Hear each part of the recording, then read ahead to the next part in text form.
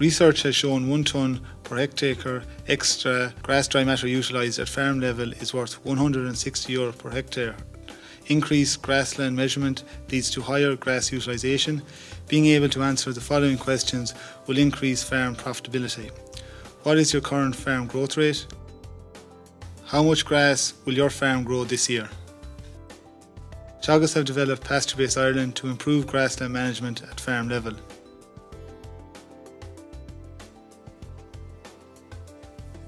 Efficient grassland management is based on weekly farm walks to estimate the grass cover on each paddock, facilitating crucial grazing decisions.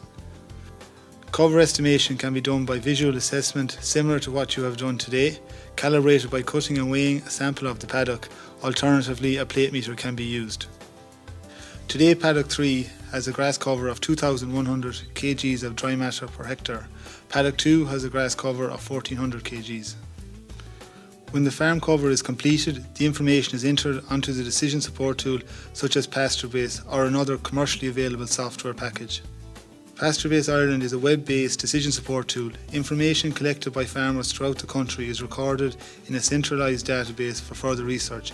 It includes a grass wedge, spring and autumn rotation planners and a grass budget.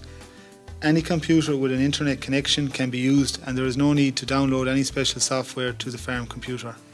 The grass covers we estimate today are entered here. Paddock 3 has a grass cover of 2,100 kgs, while Paddock 2 has a grass cover of 1,400 kgs.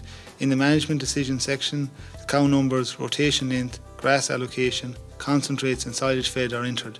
Today, cow numbers are 38, grass allocation is 17, and no silage or concentrates are being fed. In an ideal wedge, all the blue bars would reach the red demand line. The demand line is drawn from the target pre-grazing yield to the post-grazing residual. Grass demand and grass growth rates have been calculated.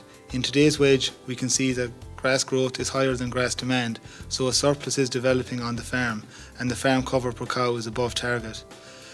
Paddock 3 is above the target wedge line and could lead to reduced grass utilisation and milk yield if grazed, but would make high quality grass silage.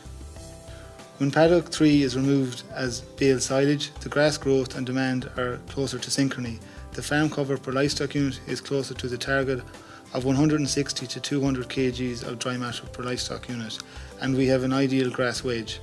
The wedge can be effectively used to aid the decision-making process, like removing a paddock for silage, providing confidence that there is sufficient grass on the farm. One of the key outcomes of grass measurement is the weekly farm growth rate, which is 60 kgs today. The target post-grazing height during the main grazing season is 4 cm, similar to Paddock 2. This strikes a balance between cow performance and maintaining sward quality for the next rotation. Using grassland management decision support tools such as PastureBase Ireland or other commercially available software packages will help to maximise grass utilisation at farm level.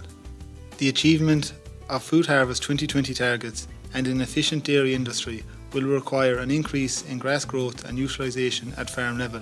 PastureBase Ireland's decision support tools will facilitate the achievement of targets on farm while providing the background research data that will facilitate the delivery of the next generation of grasses and grassland technologies.